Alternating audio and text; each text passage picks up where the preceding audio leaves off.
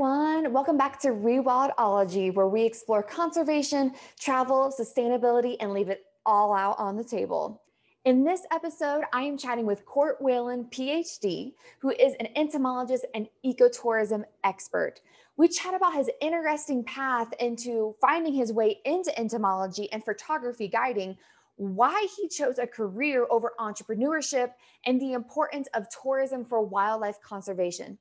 This one sure is a goodie, and I hope you enjoy it as much as I did. So now, on to the show. All right, well, thanks, Court, for coming on. I'm so excited to have you on Rewildology today. So to start, there are so many titles and labels that you can easily call yourself with your phenomenal resume that you have, but you're first and foremost an entomologist. What gave you your love of bugs? Where did that come from? Yeah, the bug guy. Yeah, it's a great question. It's a great starter question because it's like nothing. Like, and there's no like. Well, actually, there was a very specific moment, but it's like it's not anything like you'd think. A lot of people that are in entomology, they had like bug collections as a kid, and they're just they had parents that were entomologists, or they like named their first bug when they were 10, or some like weird stuff like that. No, I just was an undecided major taking oceanography and philosophy and business and all random stuff, and a bug class to get my biology credit. And then they make you choose a major at the end of your first year. And I was like, well, this is the most interesting class that I'm in. I was learning about how honeybees communicate and about how termites form, social colonies and all that. And I was like, if there's anything I have to learn a lot more of, let's just have it be this. And I had no idea like what kind of career am I going to get with bugs, and I just didn't worry about it because I knew that I could change my major a million times if I needed to. I just had to have something, and it stuck. Like as I learned more and more about this stuff, about the physiology, about how the rest of the species communicate, the diversity, the types of adaptations they have. What I quickly realized is that like when you start to learn about bugs and you get really in depth, where they're at in like the trophic pyramid is everything either eats or is eaten by insects. And so you get this really interesting view, this lens where you just learn all of biology through entomology, because you're taking classes on soils, and you're taking classes on nemology, and you're taking classes on plant physiology, and you're taking and of course all your insect physiology stuff. And this goes from bachelor's through PhD. Like you learn all that stuff. And you just, yeah, so I mean, I love insects because I've learned about them, but it wasn't like the other way around. I just happened to stumble upon it, and I was like, man, this is the craziest stuff. This is fun to learn. And then just snowballed in this like ecotourism thing. I'm like, God, this is too good. This is awesome. Love it. So yeah, that's kind of the weird, wacky answer on that one. No, that's good. So then what were you like as a child? Not weird at all. No. I don't know. I'm sure. Yeah. When I say I wasn't the weird bug kid, I wasn't the weird bug. I'm sure I was weird. As a child, geez, oh, peas. I was into nature. I love nature. I grew up in Florida, which has a lot of nature, of course, but not, certainly not nature like you'd think, out west in the Rockies or in the Smoky Mountains or in tropical countries. I mean, it was a lot of ocean nature, a lot of beach stuff, a lot of inland palmetto forests and pine forests and that sort of stuff. But yeah, I was always, I mean, if there's one thing that I could say, I was probably like one thing that identified me, I studied a lot. Like I was always in school. I was always doing homework. I was always in, the more kind of like difficult schools and all that. And so I just don't want to say I was like a nerd, but probably by like outside standards, like I had to study a lot. And so, yeah, that's the funny thing. When people look at me as like this expedition leader and traveling all around the world all the time and doing all sorts of fun, cool stuff, it's like it wasn't because I grew up in a traveling family and went on safaris at age. It was very much the opposite. Like I didn't have much of that at all, and then I kind of through a lot of studying and getting into like good school programs and fortunately like getting like scholarships and stuff where I didn't have to teach or didn't have to research or didn't have to work 8 part-time jobs. I got to experiment with stuff, and the big aha moment was when I was sort of in my early days of entomology at the university and got to go on this internship over spring break and was down in Belize and kind of paid my way on that through scholarship money and that sort of thing. And it was like, aha, this is totally what I want to do. Now that's not the question you asked necessarily, but as a No, kid, keep like going. yeah, I was. Oh, okay, well, yeah. So in short, to answer your question directly, I was just like a very like academic, like school based kid. I did some extracurriculars, but I was definitely never like the football player. I played some tennis. I liked to surf a lot when I was a kid, so I was at the beach and did all that stuff. Grew up playing violin. And these are all details you probably don't want to know, but I didn't know yeah. that. Come Oh on, yeah, dude. I didn't know you yeah. could play violin. I probably played violin since I was 3. I mean, I don't play it anymore, but yeah, I was definitely that kid. Played a lot of Dang, violin. Yeah, so but I know we're going in all sorts of tangents, but yeah, so that translated to string instruments. So I played through high school, so whatever that is, like 15 years. And then in college, I was like, oh yeah, guitar is great. So guitar, and then that transition to banjo and all that fun stuff. But I just dabble these days. Anyway, your question of yeah, so that's my kid. Oh yeah, so Belize. Yeah, so this is what you really want to hear about is like what kind of set me on my big time course. So yeah, I was in academics and I studied a lot, so I got good grades and blah blah blah. But the big thing was I went on this internship to Belize. I was taking entomology classes. I thought tropical entomology was cool because like the bigger the better. Like the bigger, badder, more colorful bugs, of course, more interesting, right? So paid my way on an internship, went to Belize. It was 2 weeks with this like very very small tour company, but the way it overlapped with my spring break, it was like after my spring break. So I'm like, well, got to go down to Belize for spring break, get my feet wet, like figure the whole thing out, right? So I went down there. I was super green, like novice green. I had this backpack on. I thought I was like this cool backpacker traveler with like pots and pans and like just packages of like Kraft macaroni and cheese. Like it was just like the silliest thing. I think it was like an 80-pound backpack. I mean, it was that's ridiculous. ridiculous. And I'm and I just like took the bull by the horns and like I got like the country bus and got them to drop me off at the entrance of like the jungle, and I just like hoofed it in, and I had these like coordinates, or not really coordinates, but like these instructions for where this field camp was in the middle of Coxcomb Basin Jaguar Reserve. Um, and I just camped in the jungle for like a week. They were like barracks, like bunk beds and all that. But I had my sleeping bag and I had all my food, and they had like a little propane kitchen, where you could boil stuff. So, but it was so funny, I'm there and uh, there's like summer camps, and the kids are like getting catered food from the Mayan village, and they're eating like these awesome meals, and I'm like sitting there. I have no idea that this was a possibility. I'm just eating my mac and cheese and rice and beans and like summer sausage, and somehow roughing it slash you know earning my stripes in the jungle. But I think the big moment came as I'm like there for like a week, which actually sounds like it felt like a very long time because there's nothing to do. And it was that moment where you realize that like the only thing to do is to like look at nature and study nature and like spend hours looking at the leafcutter ants, going across the trail and like really studying, like looking at them and making notes and just appreciating that. And I throughout the course of the trip, so then I met up with this group of high school kids that I was supposed to be, guiding as part of this tour, this internship. And reflecting back on that week in the jungle and all the arduousness to get there and the trial and error and just the funny silly memories, but then guiding this group and teaching kids about everything I've learned, from college, from high school, from all this stuff. It was like that was my big aha moment that, oh man, like I want to be teaching people about nature out in nature at this very like field trip pace. And so I came back and talked to the chairman of my entomology department. I'm like, okay, so I've got this idea. And this is back when like ecotourism was barely like a household word. I mean, it was kind of, but nothing like, what was to come. And so I told him I had this idea. I really liked entomology. I want to go to grad school, et cetera, et cetera. And he's like, huh, that's interesting. Well, I kind of been thinking about this idea of ecotourism too, but we have no faculty, we have no staff, we have no textbooks, we have nothing like that. But if you want to try to try to do it, we'll put you up. We'll like figure out how to make it work. You got to, go to the president's office and get a scholarship or a fellowship, whatever.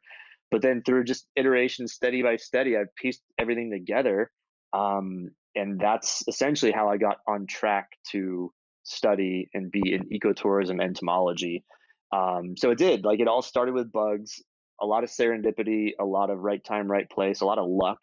But that's kind of how childhood got me to where I am. That was a very convoluted answer to your question, but No, that was great. That was great. You ended exactly where I hoped you would. So, so I would love if you would just take a second because I know more about what you study.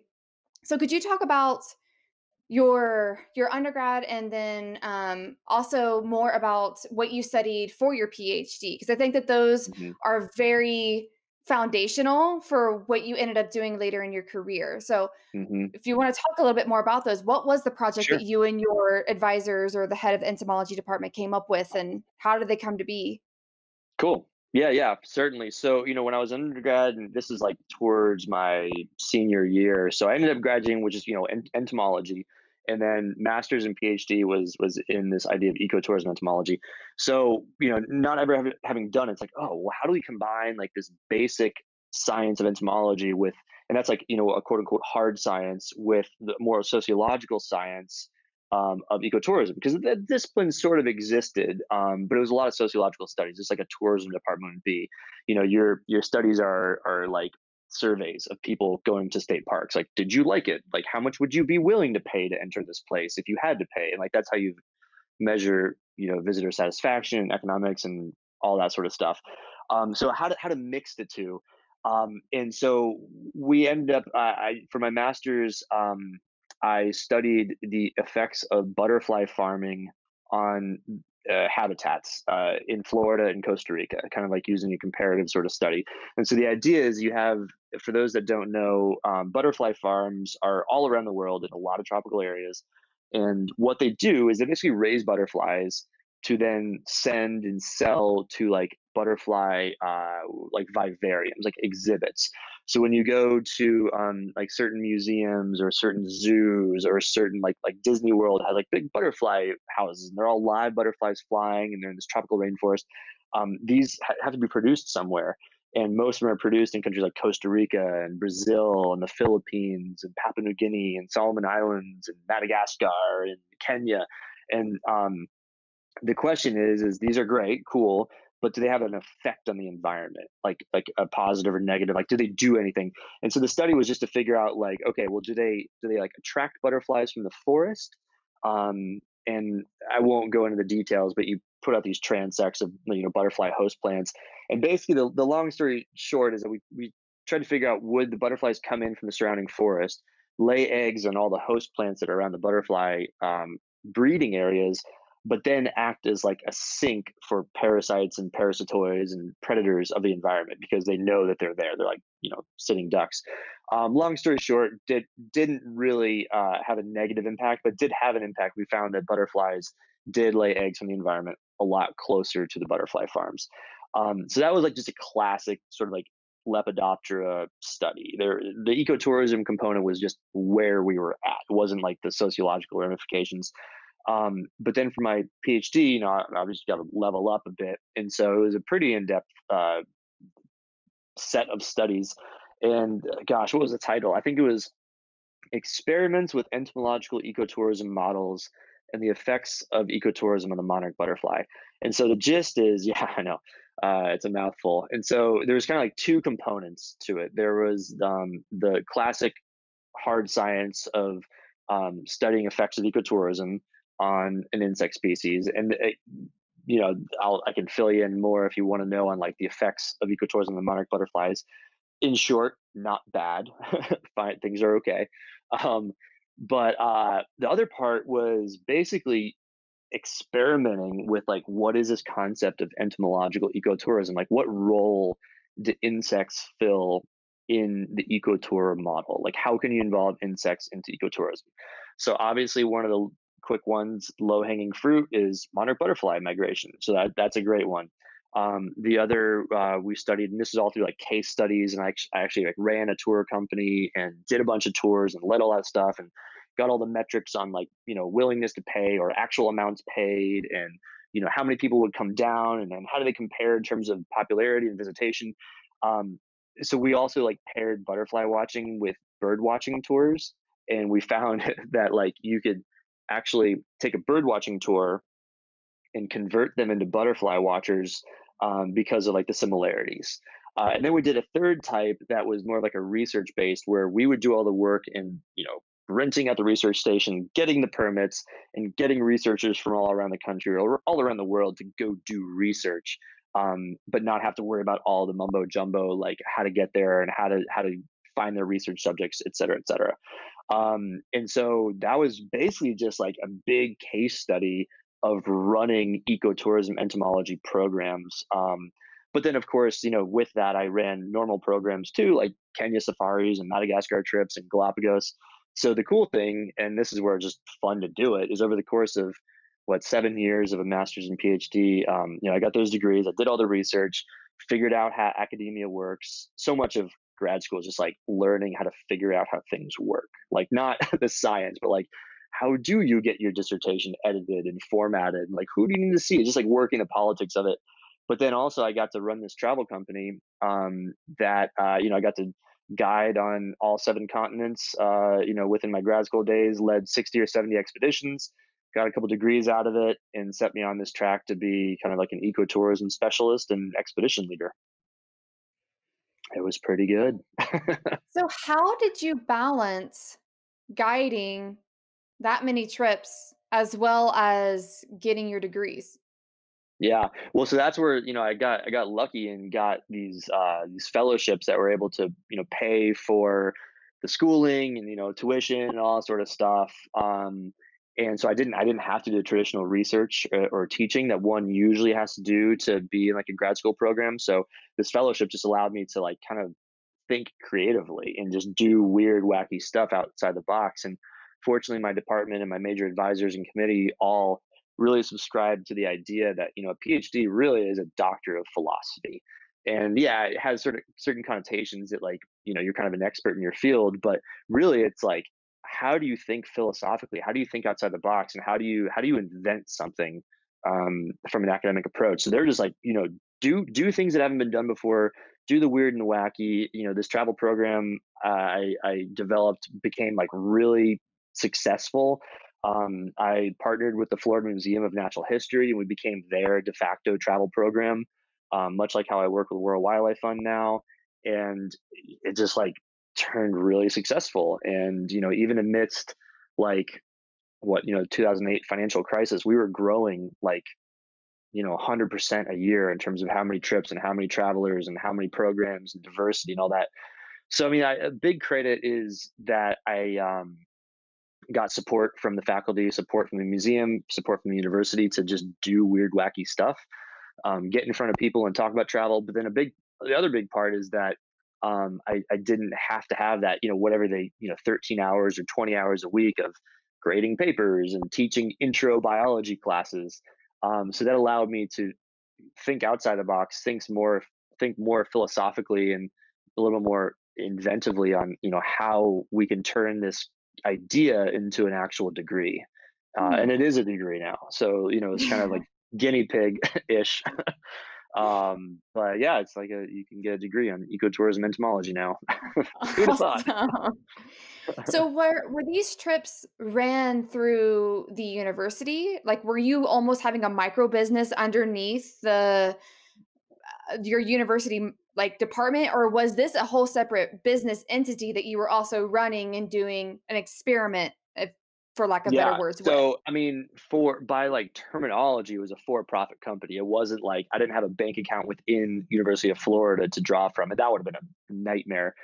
So it was run as if a separate entity were then selling travel to the museum, to the university, to the alumni association. Um, it just was it was just me and my advisor basically, and so it was small enough scale that we just had such an intimate relationship that and when I say for profit, we we really did it, from an educational standpoint. We really did it for like an experience standpoint. We did it as like a member perk for the university, for the museum. So no, it wasn't like a subsidiary or anything like that. But because I was also a grad student, we were just super close. Mm. Okay, that makes total Mhm. sense. So then how did you branch onto the other continents? So how'd you start from going to like the monarch migration to everywhere? And where did that fit in to your bigger picture of what you were going for? So I always wanted to go to Madagascar and Papua New Guinea and Antarctica and Galapagos Islands. um, yeah, I mean, a little bit of that, a little bit of like, market research and, where are the other museum travel companies going? I'm like, oh, they're going to Kenya. Okay, let's do a Kenya trip. There's obviously demand there. And then we'd run trips and we'd ask our guests like, where have you always wanted to go? And when you're a really small outfit, there's a heck of a lot of loyalty. Um, and it's hard to acquire new guests because you're sort of an unknown. But if you can work with your existing pool of clients, you really can branch out from there. So it was just a lot of you know customer fidelity, basically. And so we'd be on a Galapagos trip, and one night at dinner, we'd be talking about Kenya, and like people would be like, "Oh yeah, if you went to Kenya, I'd go to Kenya." And then on our 20-person Galapagos trip, six of them will go to Kenya, and then you just get another six people from somewhere else, and boom, we got a Kenya trip together. Okay, that's cool. That's That because makes I a lot of wanted to sense. go there. I was I gonna really say wanted to. you want to check off all the boxes. Yeah, but they're also Uh, logical places. I mean, yeah. they're not like. I mean, some of them are sort of obscure, but not all of them. So then what was your biggest takeaway from running all of Takeaway. these trips? Oh Yeah, so, like, what man, was the biggest, like I mean, I know that I'm sure your dissertation and everything was pages, pages, pages, pages, pages long, but if you could give me, like, a summary, what was some of your biggest takeaways, especially from, like, the conservation travel what did you find? yeah. 593 pages to be exact. Jesus I Christ. know it's like a book. It's ridiculous. That makes me wanna Yeah, I know. puke. Yeah. So the biggest takeaway, well, one of the biggest takeaways is I loved it. I want to do more of it. But really, like the big, profound sort of like saving the world takeaway is that you know, it all gets distilled down into this. If you can add value to natural ecosystems, you demonstrate to local people, local stakeholders, people that may care or may not care about wildlife, that it's just economics. Like who cares if you love that butterfly? It doesn't really matter if you love giraffes.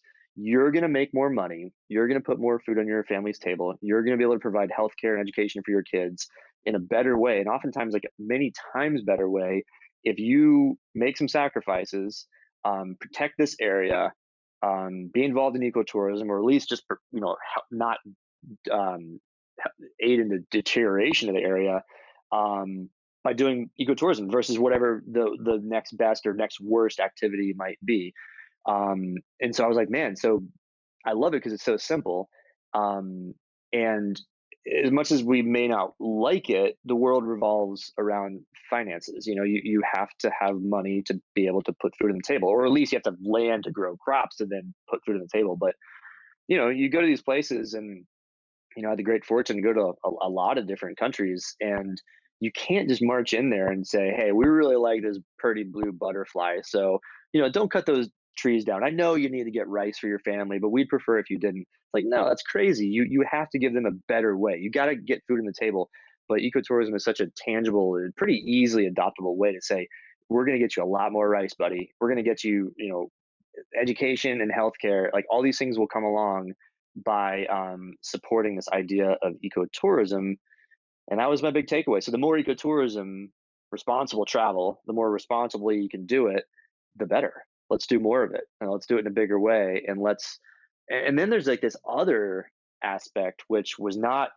It was actually recognized pretty early on because of the member travel program. But the more folks you can get on these trips with influence, whether they're an activist, whether they're a donor, whether they're part of a university newspaper, whether the university president or museum president, whatever, the more people like that you can get on trips, the more disproportionately positive impact you can have, because they have circles that just mere storytelling will help protect the places. Or they might have the means to donate to the programs that are then further protecting the areas, et cetera, et cetera. So yeah, I mean, a lot was realized by my very early travels, and I just knew I just wanted to do more of it. Mm, that's awesome. Yeah, thank you. Mhm. How did you go about making the right connections in these countries?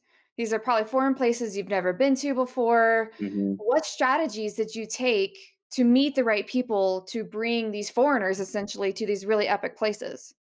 Yeah. So, for any sort of travel industry, you definitely have to have those local connections, and you have to know, you can't just march into a country and do it all yourself. There are some places where you can do a little bit more, like, in Mexico for the monarchs, I did a lot of that. I would hire the bus company, I would book directly with the hotels, et cetera, et cetera. But most places, if you do that, you're going to get burned, or or at least you're just not going to provide a quality experience. So you work with a local in-country partner, or operator that is used to working with companies, basically, and you go in there and you fine tune it, but you rely on their expertise and their local knowledge.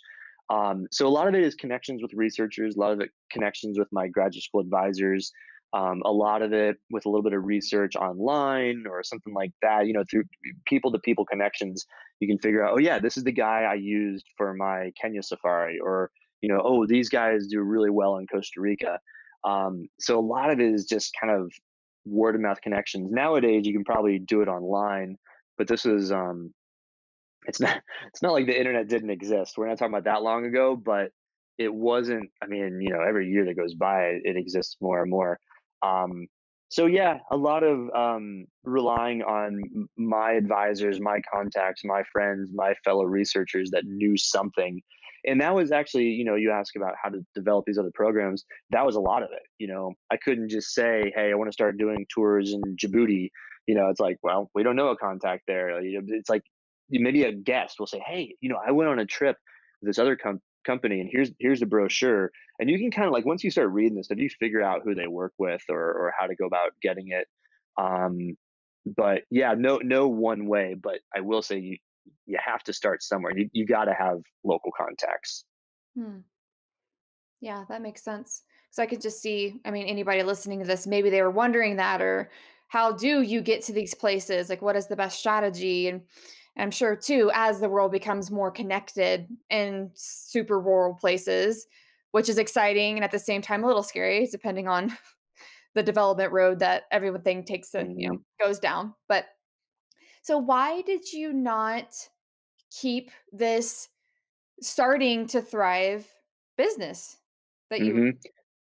Yeah, no, great question. And now, I mean, it was a very pivotal moment. So, yeah, I was nearing the end of my PhD, and I realized, okay, I could either try to take over this business, or start my own, or I could go out there and I of course knew about the Nat Geos and the Nat Habs and the you know fill in the blank, what all the different companies out there. I mean, they're known. You get the brochures and you see what they're doing. Like, it was just something I did for like a decade.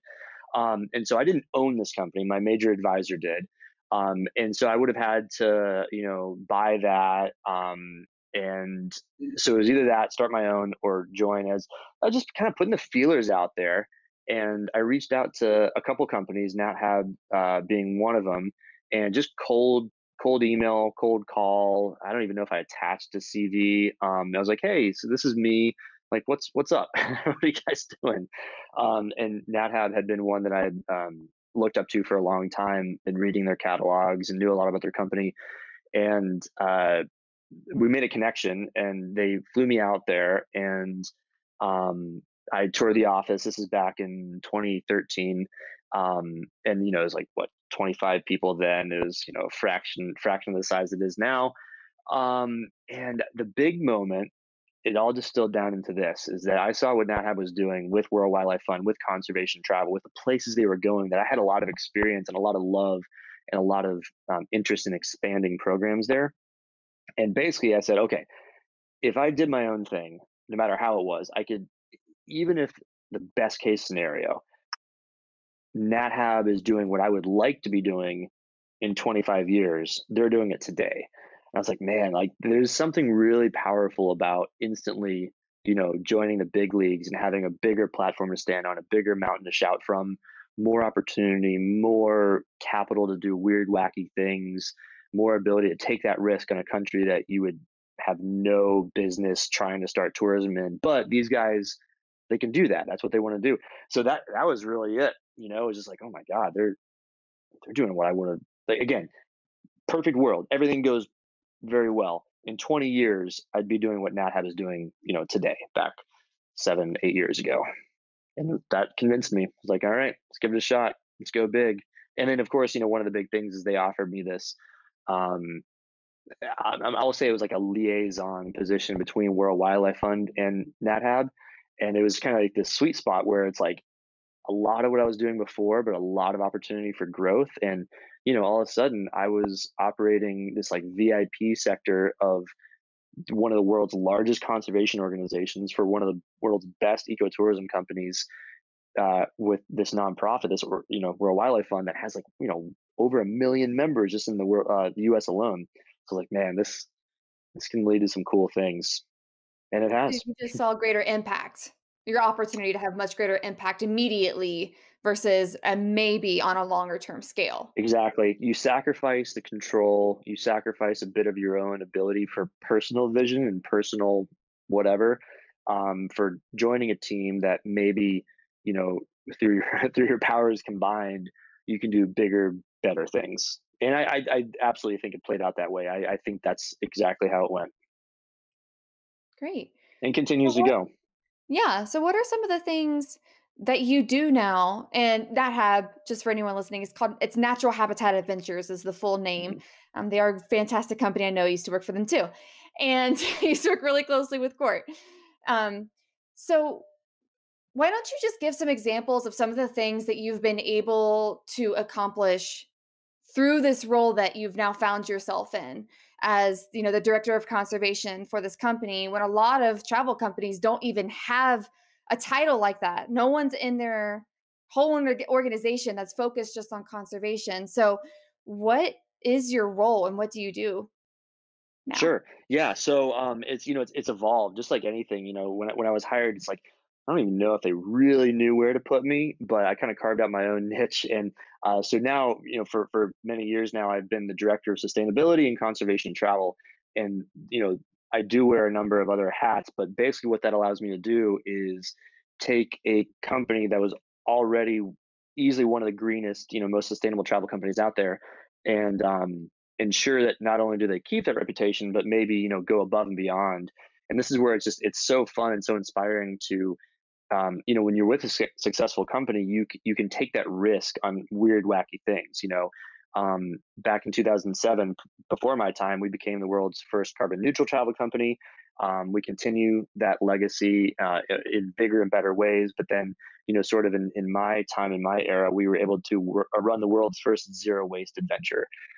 So being able to do weird, wacky stuff like that, it's hard. It's hard to think of being able to do that with anything less than a company that's the size or the stature of a NatHab. But those are very, very specific examples. It extends so much more beyond that to day-to-day things, what we're doing in the office, what we're doing on each and every trip to be sustainable. But it boils down to basically just being the shepherd slash architect of sustainability and making sure our impact um, is a net positive one. And that's it's one of the big critiques of travel is like, well, um, aren't you having an impact in these places you go? Like, oh, hell yeah, we are. I mean, you can't walk out the door without having an impact with anything you do. But it's critical that you have a net positive impact. For whatever carbon emissions it takes to get there, even though we offset it. Whatever impact you have in bringing Western ideology into remote villages, you have to have a better impact by being more sustainable. And you're kind of you're leading this vanguard, so to speak, where if you're like the big player in the industry and every other company looks up to you in some way, shape, or form, they kind of follow along in not necessarily in your wake, but yeah, like in your vanguard. You do it together, but we can kind of help lead the way. So that's like a big part of what I do, but it's equally rewarding. I am an expedition leader, or a guide with us, so I get to travel, on about 6 to 8 trips, sometimes even more each year, in all different regions, all different places in the planet. And that's super rewarding because it connects the office and the field. For me, it's something, starting as a guide and an office person, it kind of keeps me connected to my interests and roles. It helps me implement ecotourism in the field. With a lot of these bigger companies, there is that disconnect. You don't necessarily, the office folks aren't the field folks and vice versa. And that's just how it has to be. I love whenever we can cross over as much as possible, and there's always a bit of crossover, but I feel like I'm kind of living that to make sure make sure everything's going the way I hope it is, and being able to impart that wisdom, office wisdom in the field and vice versa. I think helps a lot. And then last but not not least, I head what I would say is kind of like our VIP travel program within World Wildlife Fund. And so with any philanthropic organization, any NGO, you have a donor well, it's largely donor based. It might be, partly grant based, but we will offer a select set of trips each year to their biggest supporters, as like another level into the ecosystems, into their work, into their understanding. And not only is it getting these people more educated and aware with what's going on in the field, but it's also helping to further fundraise. It's making them even more supportive of the mission. And so these trips will often garner significant levels of support to let them, start new projects that they haven't even begun yet, or support the life of certain projects for many more years, um, often in the many millions of dollars, which is, super rewarding. So I feel like through this one position, this one title, I'm able to kind of have my hands in all facets of ecotourism, um, partly because I like it, partly because that it allows me to make sure the engine's running smoothly, so to speak. But yeah, it's a real honor to be able to do all that stuff and do it at a big level. I probably wouldn't have guessed I'd be at this point, 7 years ago, just finishing up grad school. But I'm super happy that I am. Yeah, just goes to show that you made the right decision, because those Right. big decisions can sometimes be the scariest. Like, I Hmm. have this baby that I've pretty much grown from the ground and Hmm. have gotten quite a bit of success from it. So taking a big leap, moving to a different state, starting with a company where they don't even know where to put you. I mean, that's huge. And it obviously worked out, which is great. Hmm. And one of the things that I wanted to tag on from what you just said, I think one of my biggest realizations working closely with you at Natural Habitat Adventures was that there isn't a stigma, that there shouldn't be a stigma against for profits in the conservation world. Because I came from the nonprofit sector, and there's always this, I don't know, like for profits are the devil, pretty much, kind of just undertone of, all they want to do is get money. That's all. That's why would anybody be in conservation and call them and have the for profit model. And I think that was one of the biggest values being there is I think that I was able to help with you some of the biggest conservation goals ever we were able to do underneath the umbrella because the business was ran so well and the impact was so strong that there was the financial backing, like you said, to do the world's first zero waste trip, to be completely carbon neutral in everything that we did. Like, that's huge stuff. And you don't have to constantly ask people for money, like you don't have to constantly be like, donors, please give me money. And just that whole fundraising aspect, it was nice to not have to rely on that stuff to make an impact in the world. So I thought that was very powerful having been exposed to for profits. I was like, I'm doing more for conservation working at this company than I felt like my entire career before, which I thought that was incredibly powerful for at least me Yeah, coming there's from this a phrase different going world. around. I've heard "profit for purpose." It's becoming a little bit of a buzzword or buzz phrase, but I love that. Like, it's really cool because yeah, okay, great. Being a nonprofit's fantastic, and they do great work. But yeah, it shouldn't be so polarized that like just because you're for profit, you can't do as much good. I mean, I think that it really just comes down to like what is your kind of like operational focus. And so for a lot of nonprofits, the focus might be grant writing, and so they well obviously the focus is the work that they do, but one of like the underlying focuses is how do you get the best grant writers, or how do you find the best projects, or how do you implement your projects in such a way that it makes your next grant that much more likely. And no matter what, it tends to detract from the specifics of the work. So for donor-based organizations, you have to really focus on the donor. um, for profit-based organizations, you have to really focus on the profits, but what you do behind all that is the real work. And I think, yeah, you hit the nail on the head, is that you absolutely, well, I think both really kind of need one another in a way, especially if you're going to do the most good.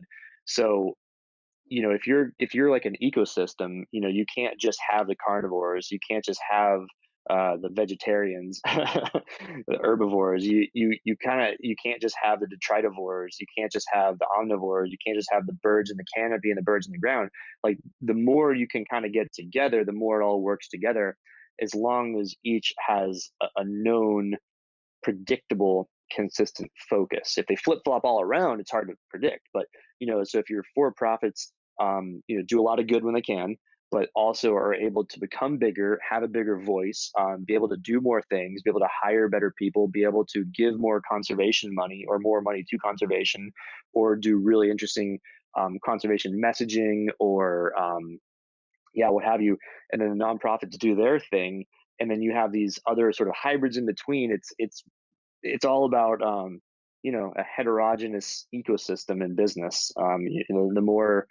The more people, more missions, more styles you have, the better it's all going to work together. But maybe the takeaway from that is like, that's fine if they all exist, but for them to work together to build this ecosystem, they have to network. They have to come in contact with each other. They have to have those partnerships or collaborations, or what have you. So I think that's pretty key. Yeah. I love I love all the science analogies. It just makes me happy. That was so good. I really enjoyed that. So to shift a little bit, um, you are a phenomenal photographer. That is definitely one of the things that you are insanely good at, is wildlife photography. So where in your story did wildlife photography come into play? Because you're a scientist, but you're a really good photographer. So how did that happen? Yeah, thank you. Yeah, I just like it. Is really the gist. My first camera was, one of the very early point and shoots. Right before that Belize trip I was talking about. It was, saved up my whole life savings at that point for a little 3 megapixel camera. Didn't know if I was gonna like it, but ended up really enjoying it. Like, it was kind of a way to make me look at things I might otherwise pass up. I told you I had all this time in the rainforest by myself, and I wasn't the kind of kid to travel and do that sort of stuff. So I had to force myself to look at things differently and change the pace of my life. And I think photography was a really big part of that. And really, it started with this, something that would, our cell phones 10 years ago were way better than this camera. Like, that's just the it's so I started with that, but then got a better point and shoot, and then a better point and shoot, and just kind of graduated from one camera to another throughout the years. And I guess what I've sort of realized is that photography, well, of course, photography is a great way to um, tempt people into travel. So it was a big part of the business. It was a big part of getting people to go on trips.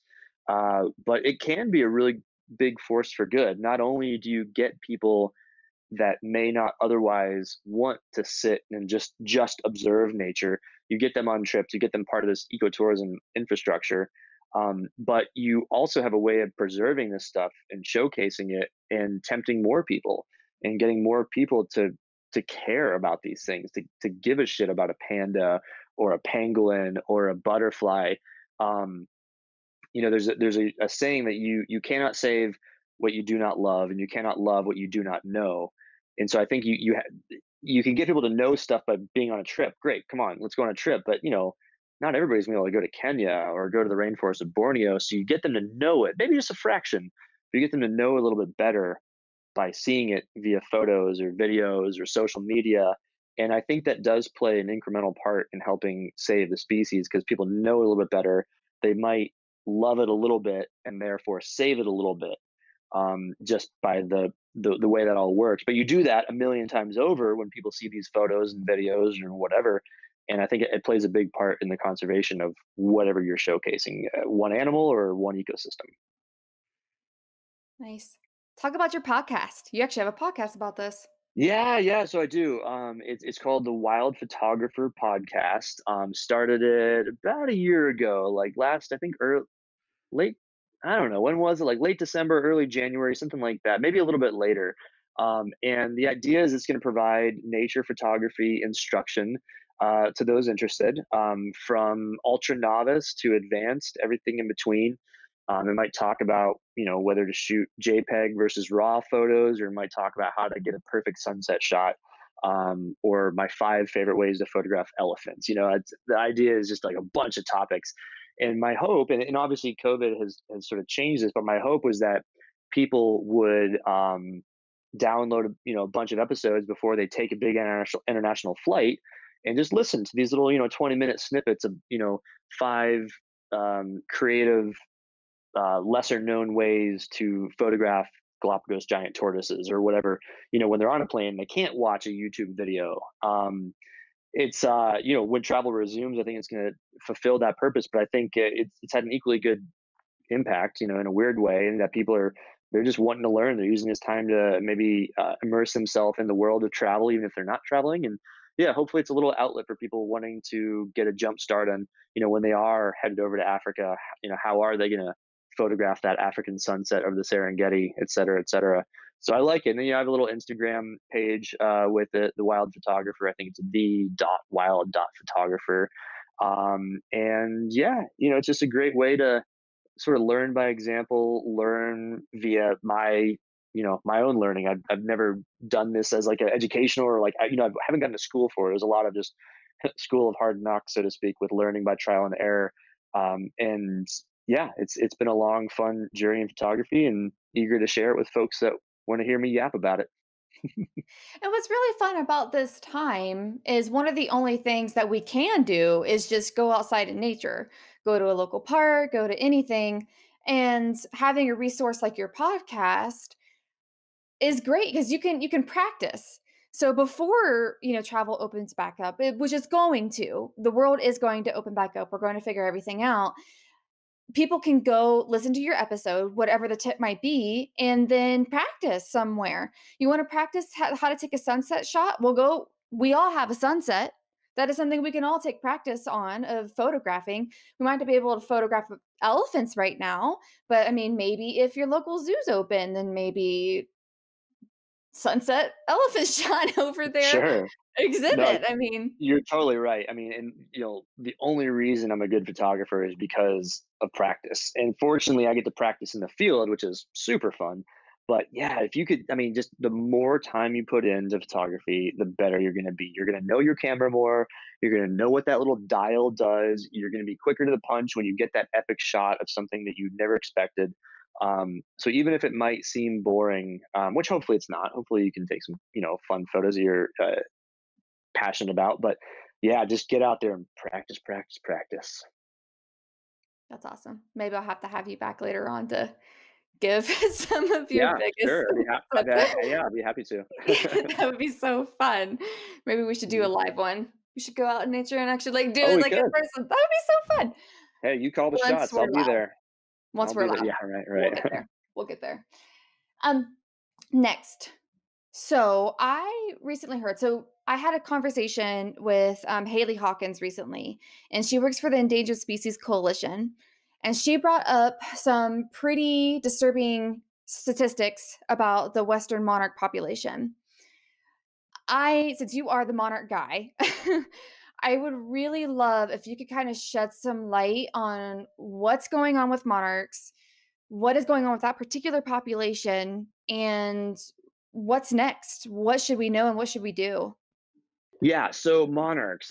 So in short, the North American monarch has an eastern and a western population. They're found worldwide. They're one of the only like cosmopolitan species of butterflies. They're not found in Africa. They're not found in Antarctica, but they're found everywhere else. So they're never really going to be considered an endangered species, unfortunately. Maybe they will, but like, it's by definition they're going to be around. Like it's not like they have a restricted range, but their migration may be endangered. Well, it's definitely endangered, but it could be considered endangered because there are some big risk factors that, like, from one year to the other, could just completely cause total havoc on their population. So anyway, North America has the biggest population of monarchs. The eastern is everything east of the Rocky Mountains. The western is everything west of the Rocky Mountains. That's slightly oversimplified because you get some weird stuff going on in Arizona. You don't really get migrations happening in southern Florida. They just stay there year round. When you think of like why anything migrates, it's because it runs out of food or its conditions are not suitable for life. They can deal with most of the year in those places, but let's just oversimplify it and say eastern and western. Um, they're both in kind of bad condition. Um, the Western doesn't get as much press because it's much smaller. They essentially migrate to like the Monterey Bay area. They roost on eucalyptus trees, which is sort of weird because they're an introduced species to begin with. And they roost in relatively small aggregations. And I think like at any given year, they're in like 25 different spots, and they're in like the hundreds or thousands per spot. So it's super cool, but there's not a lot of like big scale international tourism. Even domestic tourism is not super significant. The eastern population, we're talking about in the hundreds of millions of butterflies, and at one time, it was thought to be like a couple billion. And every year, over the course of the North American winter, these two populations migrate. Again, western goes to the sort of uh, slightly cool but not freezing areas of Monterey Bay. The big migration we all hear about goes from the east coast of the U.S., or sorry, not east coast, but all eastern, Great Plains, Nebraska, Great Lakes, New York, Maine, southern Canada, all the way down to Mexico. And they roost there for about 5 months. The California one's only like a couple months of hibernation or, quasi hibernation. But the risk factors, they're kind of similar. The biggest thing is just loss of habitat, you know, and what does that mean? That's a big catch-all for a lot of the biodiversity crisis and a lot of just general conservation issues, habitat loss. And usually that means that we humans have mowed over where they like to live or where their food source is.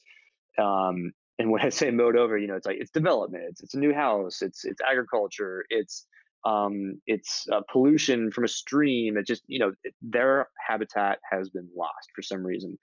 And so California, because it's a smaller population, they have less adaptability. Like they just can't deal with it as much. And so, gosh, every year, I mean, there's some pretty bad numbers coming out about that population.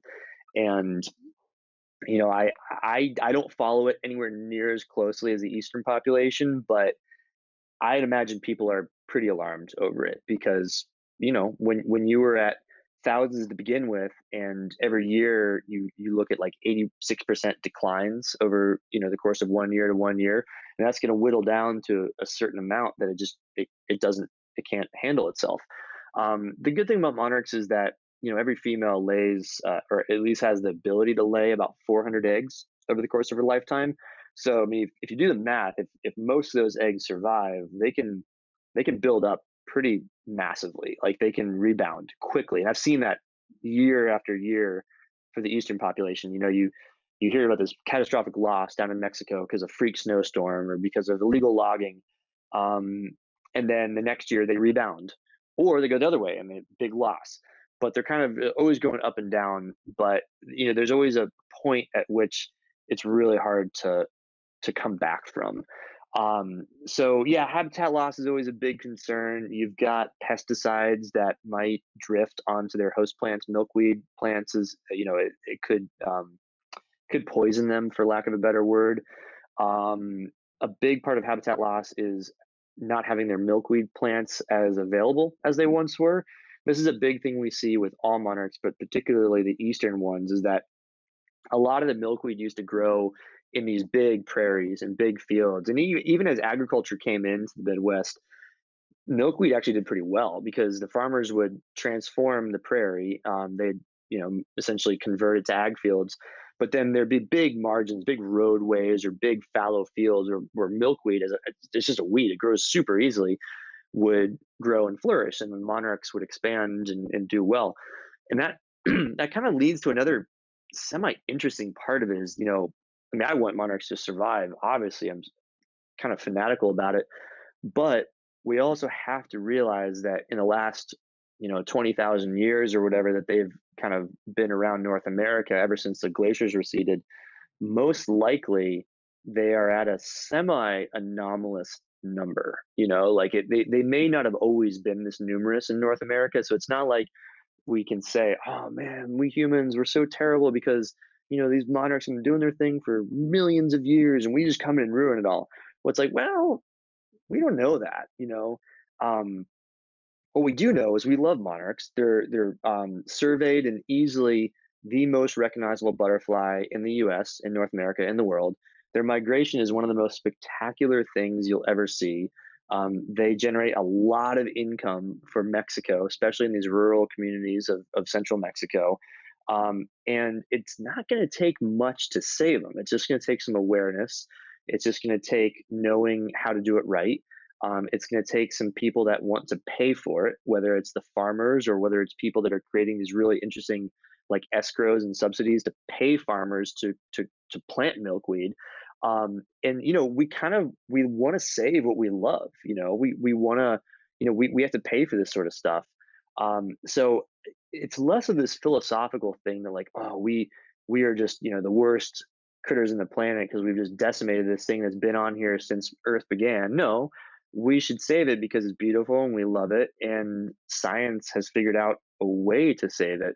Um, so I don't know, like it's kind of like a weird transition to end there, but I think it is important to know that we shouldn't save this stuff just because it's the right thing to do. We should save it because we all look around the room, literally and metaphorically, and say, "Yeah, this stuff is cool." Like, why would we not want to put a little bit of effort? Why would we not want to sprinkle a few milkweed seeds in the garden? Why would we not want to, when the vote comes up or when we talk to a congressperson and say, "Oh yeah, no, I think you should be in support of monarchs," um, because they're just really cool, and I think that life would kind of be a little shitty if they weren't around.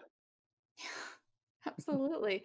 I mean, you are the monarch. You even have a book, right? About That's monarchs. true. Yeah, yeah. So I've been guiding down there for close to 2 decades, and every time I'm down there, I take a lot of photos, and thousands, hundreds of thousands of photos, kind of documenting the last couple of decades of what the overwintering, like the hibernation time period, looks like with these almost billions, these hundreds of millions of butterflies around.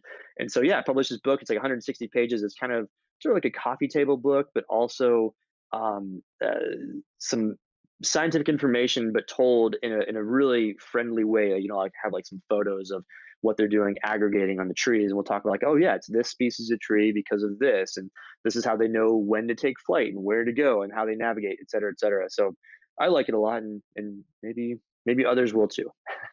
So far so And good. where is it at? It's on Amazon right now. Amazon? So yeah, Awesome. yeah, and the other reason I wrote it is because I've been looking on Amazon for years, and there are a lot of like kids books on the monarch, and the cute little caterpillar like animation or cartoon books, but there's not really any really cool photo books on like capturing Mm. the real beauty and spectacle that is the monarch migration. So you'll see there's you go on Amazon and Google monarch migration book, and you probably won't see it on the first page. But if you do it with my name, I guarantee it's the first thing to come up. I think it's just called the monarch migration: a journey through the monarch butterfly's winter home. It's all about what they're doing in Mexico. I could write a whole other book on what they're doing in the U.S., but it's all about that overwintering period, which is truly like I think it's the most beautiful, magical part of their yearly cycle. Yeah, I definitely wanna get down there. I Yeah, wanna it's see amazing. it. I didn't even know it was a thing. Like, that's the beautiful part about just being exposed to these natural phenomena. You're like, "I didn't even know I needed to see that, but I need to see that now." It's And got the to more be on every nature person's list. I mean, it is unreal. But gosh, do it sooner than later. I mean, I don't think we're going to lose a migration. Certainly not the Mexican one. But as we talk about climate change, the butterflies can only go so high in the mountain to avoid rising temperatures. So yeah, I mean, I would say get down there sooner than later. I don't think we're going to lose a migration. I think it's going to be a thing that's down there, especially the Mexican migration. The California one, of course, because it's smaller, it could fragment more. It could be sort of dangerous, or more vulnerable.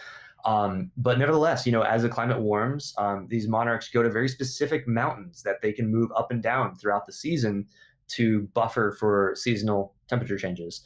And they're already at the tops of these mountains. So if it warms up too much and they have to cool down more to gain altitude and cool down, they're already at the tops. There's no more mountain to go to. So climate change could play a really significant role. There's fragmentation and cutting of the forest for agriculture. Fortunately, that was historically one of the bigger problems, but that's actually been curtailed a lot via ecotourism. So it's a really positive thing there. There's loss of habitat in the U.S., which is very dangerous as well. Like I talked about those milkweed species, but I think I think it's going to last for a good long while. But if, as a naturalist, as a nature lover, definitely get down sooner than later, because we can't say anything's for sure or for certain. And it's that spectacular. You got to go see it. Mm. Absolutely. And I would definitely consider you an expert in this field for many reasons. Trying to think of the best way to say this.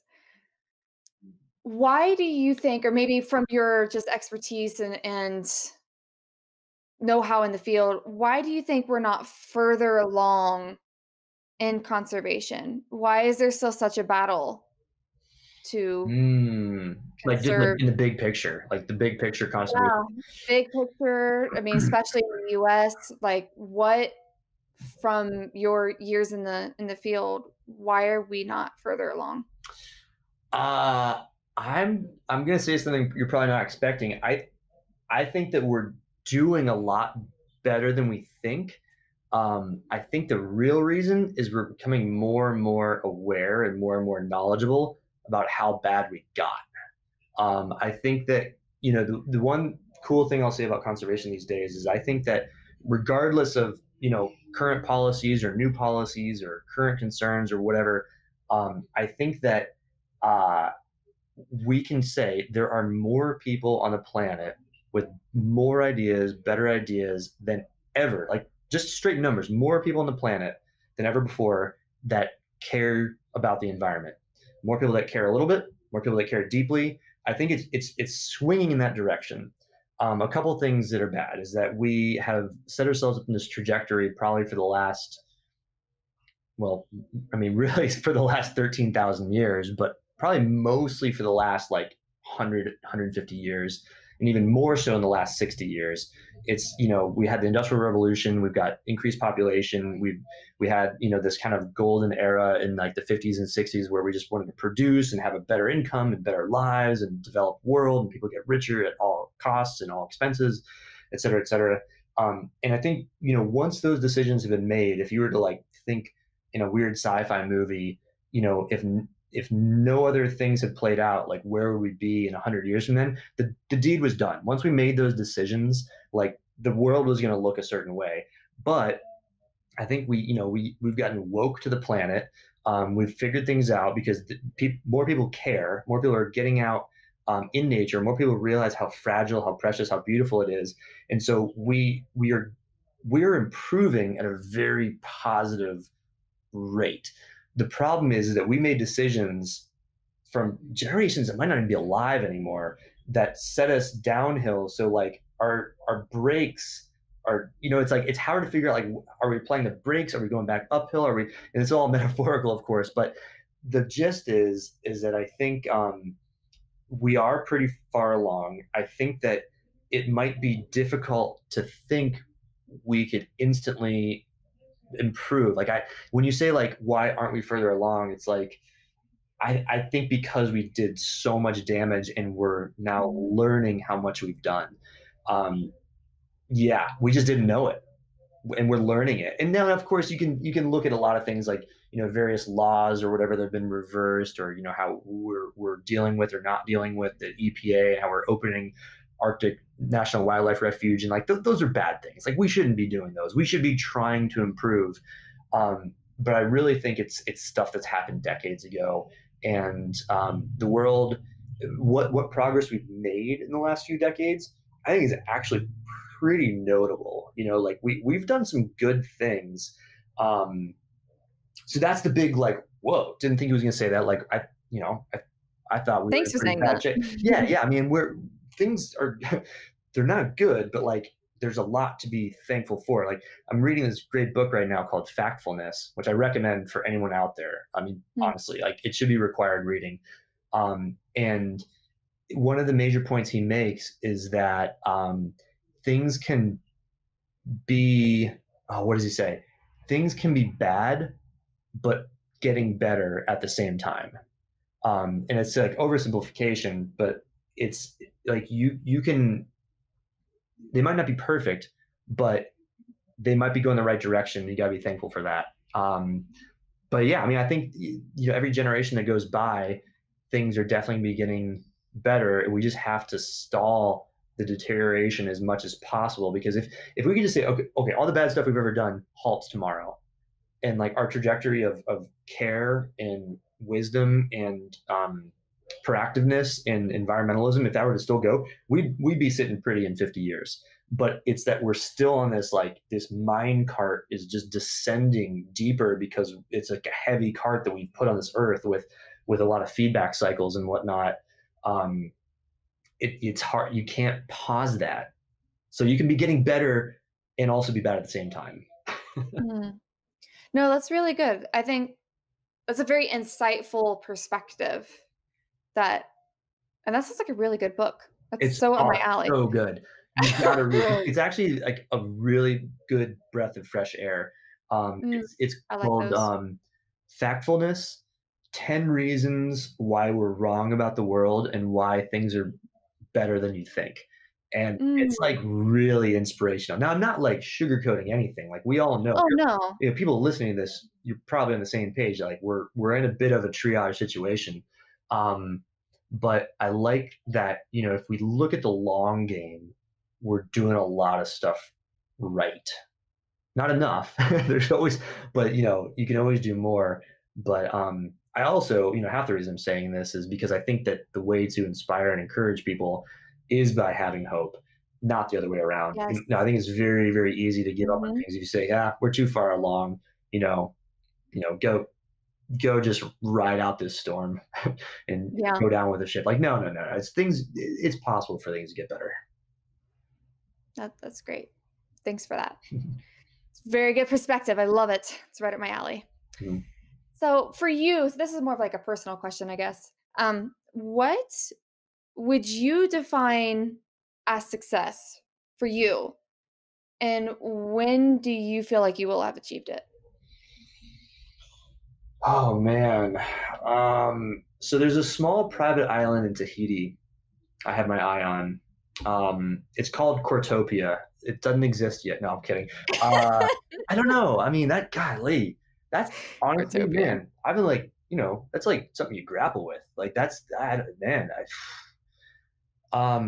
say I have been successful. I'd say if you rest in your laurels, then you might as well hang it up. I'd say you got to have fun, and you got to be inspired and be impassioned by what you're doing, or else you're never going to be good at it, and you're never going to inspire the next generation or the people that you talk to. So you got to have this big mix of things. But yeah, I mean, this idea of like ultimate success, like I think if you have the mindset that such is even achievable, you might not be on that path to even get there. You know what I mean? Like, I think the most motivated, like objectively successful people are those that like never quit. Like, there's just always something more to do. There's something more to learn. There's something more to explore. There's something more to figure out. There's more people to inspire. So, yeah, I think the only, like, yeah, it's such a deep, it's a hard question. I think I will always be successful and I'll never be done. Boom. That's the answer, really. It's like, I think, yeah, I've been doing it, I've done it, but like, it's not done. It's like it's because it's like, it's the hunger that gets you there in the first place that I think propels you all the way, up the mountain or down the mountain, whatever metaphor you want to use. Yeah, it's like one of those questions that you go on like a 10-mile hike and you contemplate for a long time. Like, what is success to me? And everybody's definition is different, which I really love. Success isn't necessarily the dollars in your account. It's a lot of different things. Now, So I would argue really want to ask that. I would argue that probably the biological definition of success is leaving a legacy.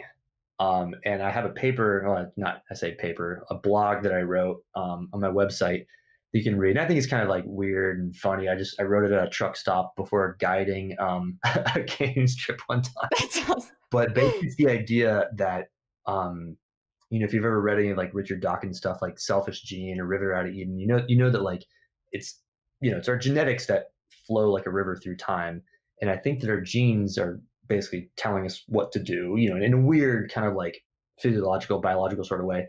But I think that what we're really trying to do is live forever. I think our genes are trying to live forever through the population. I think they kind of tell us to do that. I'm probably going down a weird, deep, dark rabbit hole now. No, keep going. You're a scientist. But I know where you're going. I think that we're trying to live forever. We haven't figured out how to do so, and so there's a couple ways we can do that. And I think it boils down to leaving a legacy, and that might be having kids that keeps your genes going through the population, or it might be having your name on a university football stadium that keeps your name alive forever. So I think that like if we're really trying to think about like what maybe some underlying motivations for a lot of people are, it's this idea of leaving this legacy that you will never, you'll live forever. You'll always be relevant. You'll always be part of it. And I actually think that's a big motivation for a quest for stardom and fame. I think it's a big motivation for why people do what they do. I think it's a big motivation for social media. Everybody's trying to get their 15 minutes because they're trying to stay relevant. They're trying to stay alive. They're trying to make a name for themselves that will last as long as possible. Hard to do, but anyway, so two very different answers. I think that might be like this weird underlying thing. But yeah, that's where I go back to like, man, don't think too much about it. Be happy, have a purpose, be prideful, get the job done, have fun stories to tell, enjoy it. So what legacy are you leaving? What's your legacy you want to leave? I don't know. Maybe like inventing like a really good infomercial product, like something like scratches your back, but also cleans your glasses. I don't know. I don't know. No, I know. It's like, so I thought of this and like, I went down this again, like when I was writing this and thinking, I still think about it. It's like, I truly believe that's the thing, but like, I don't want to think about it too much. I kind of want it to be innate. I kind of want to just still go through every day. And so I think if you consume yourself too much with it, I don't think our genes are right. I don't think our genes really care about our happiness necessarily. So yeah, I try not to listen to that instinct too much, but I do believe if you start to distill a lot of major decisions and a lot of the quest for power and a lot of quest to be a famous football player or be president or be, the next Fortune 500 CEO, I think it's using your existing skill set to try to make yourself famous, to try to leave that legacy. So yeah, I'm going with like back scratcher, eyeglass cleaner. I think it's a winner. Well, you're so innovative. I will totally invest in your back scratcher, eyeglass cleaner. Oh, that's hilarious. That's great. Awesome. Yeah. And so, are there any like last minute questions that I didn't ask that you really wanted to talk about? So the chickens have large talons? No. Oh God, Court. Yeah, I don't know. I mean, that's kind of said my piece. You heard the life journey. You heard my weird hippy dippy rant on legacy. You know most of me by now. Yeah. I like bugs. That's it. What is your final ask of anybody listening? What's Oh one thing if you man. could get everyone listening to do or think about, what would that be? Yeah. So kind of like my first answer, maybe I'll think of something better in a second, but like when I think of conservation, and I think of like how to save the world and all that sort of stuff, it's like, no, this will be my answer. Like, don't wait for the next one. This is it. This is final answer. Um, I, but it's two part. I like it. So do whatever you do best and do it for conservation. So, if you want to be a conservation, maybe you're listening to this because you want to learn how to like thwart conservation. Hopefully not. But like, if you want to be a conservationist, do whatever you do best. If you're a great writer, do it. Do writing. If you're a great photographer, do that. If you're a great guide, do that. If you're a great activist, go do that. Go protest. Go write your congressperson. If you're a great social media poster, do compelling content on social media. Like everybody's good at something. If you're a great philanthropist, if you're a great business person that maybe has the capital to donate, like that's great. Everybody's got something they can do. But then do it and think about like, well, how do I apply this to conservation? And that's probably going to be how you individually are going to be most successful, most powerful, and do the most good for conservation is by doing something you're already really, really good at. Otherwise, like the whole idea of like everybody should give as much money as I can, like that's maybe not the most impactful way. Like think beyond that. And then the other bigger picture thing is I think if there's one way we can all flip the switch on conservation. And like I said, I think, there's a lot of reasons for optimism, but we do need more, is we need to create a culture of sustainability. And this is why when I hear of, the whole plastic straw initiative that swept throughout the US and the world a couple of years ago to basically get, to straw shame and to get straws out. I love it. I think it's great. I also know that plastic straws account for like 0.003% of plastics in the world. So it is very much a drop in the bucket. Like it doesn't solve the ocean's plastic problem, but it does in a way because it gets people thinking about it. And what was so miraculous about that initiative is that it hit the right points and it hit the right thought-provoking messaging, and it hit something that's doable, and it hit something that was interesting to do and to tell and to instigate others to follow, and it changed the culture on something. And I think what we need to do is think about that in a broad picture, is that if everybody can be thinking of conservation in a more cultural sense, we're going to have bigger and better innovations all the time.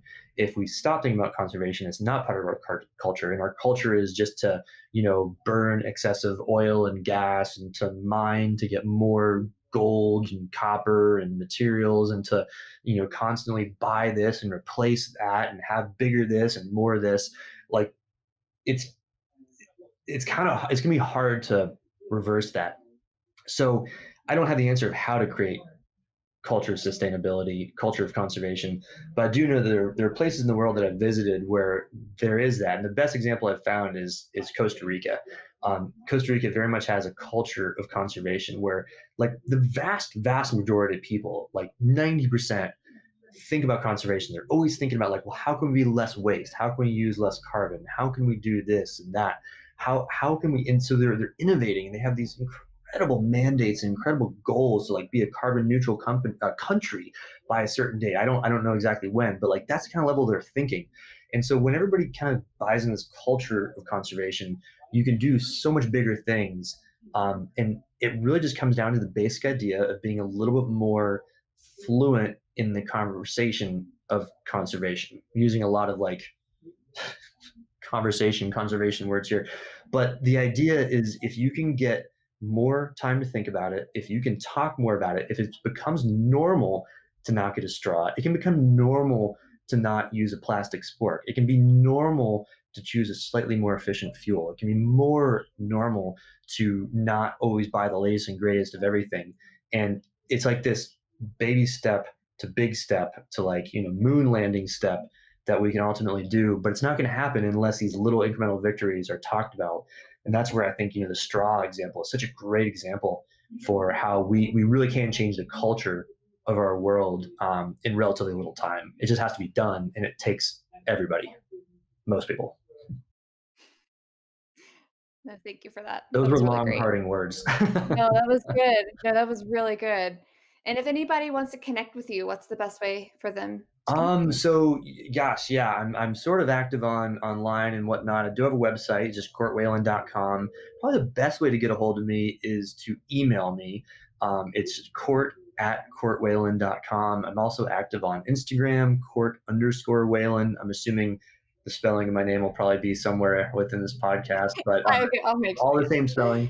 And yeah, and I'm sure you probably going to have a way for people to reach out to you, and you know how to get a hold of me too. So yeah, I'd love to continue the conversation with anybody out there. Awesome. Well, this is great, Court.